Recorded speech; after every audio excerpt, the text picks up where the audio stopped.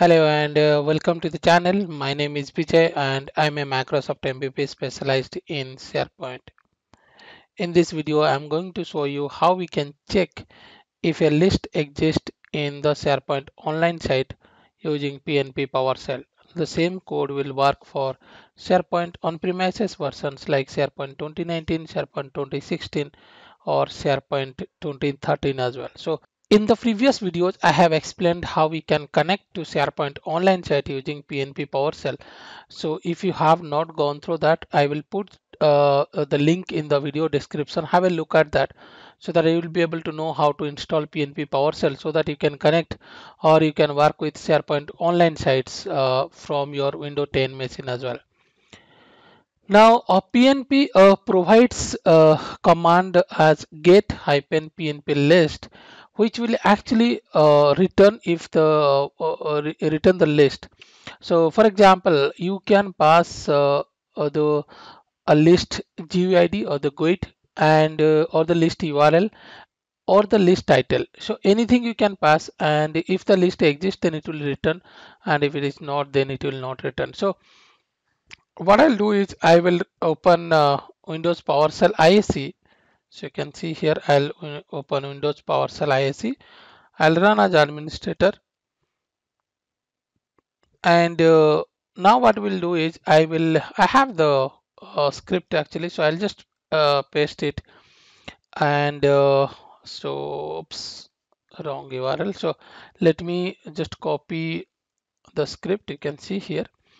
So now if you look at here, I have a SharePoint online site. Let me show you that. So, okay, if you are interested for SharePoint training, then I have SharePoint training courses. I will put the link in the video description. Kindly have a look at this. Now, this is my SharePoint site. You can see here, this is a modern site and it has various list and libraries are there. You can see here, for example, here there is the employees list, and we will see whether this list is exist in this site or not. So what it will do is I have taken a variable where we have taken the site URL, same way the list name.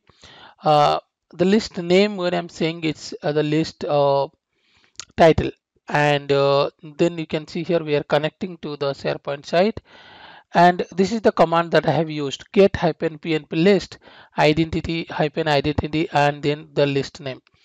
If you want to pass the GUID, then you can actually get it from the list settings page. So if you'll see here, this is my list, and if I want to retrieve the GUID, then you can just go here, list settings, and then you can see here this is actually the list GUID.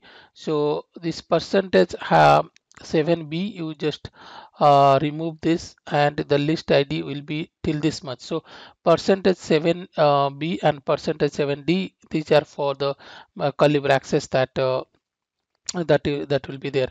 So apart from that, whatever the things left, this is the list GUID. So if you want to pass the GUID as well, you can pass the GUID as well, else you can provide the list name or the title. And then we are checking if the list title equal to the list name, because this is the same title that we are checking.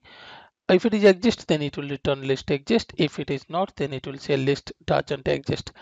Now let me run it. So I'll simply click on this run script button, and you can see here it will ask me for the credential. You can see here I will pass the credential here. So basically this is the username, and then I will put the password. So once you pass it, then you can see here you can see here it is showing me list exist.